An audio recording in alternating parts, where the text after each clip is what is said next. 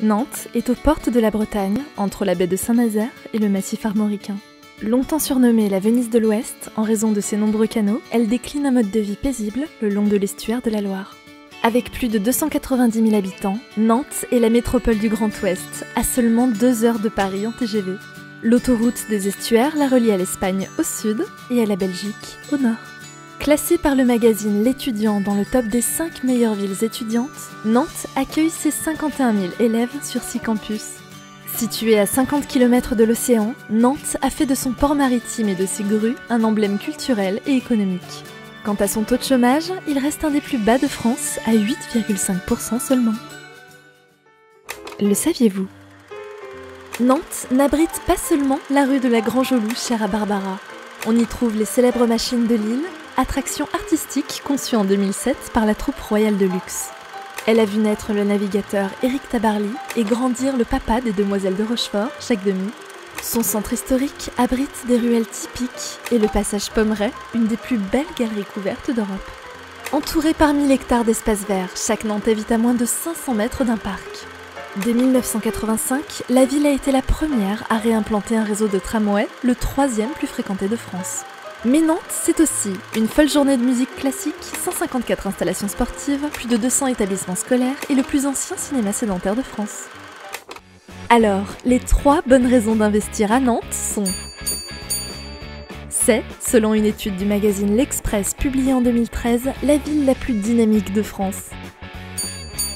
Nantes est, depuis 2013, une capitale verte de l'Europe. Nantes, c'est la qualité de vie du Grand Ouest à 2 heures de la capitale et seulement 50 km de l'océan. C'est pour toutes ces raisons que Cogedim vous propose d'investir à Nantes avec les Hauts du Parc.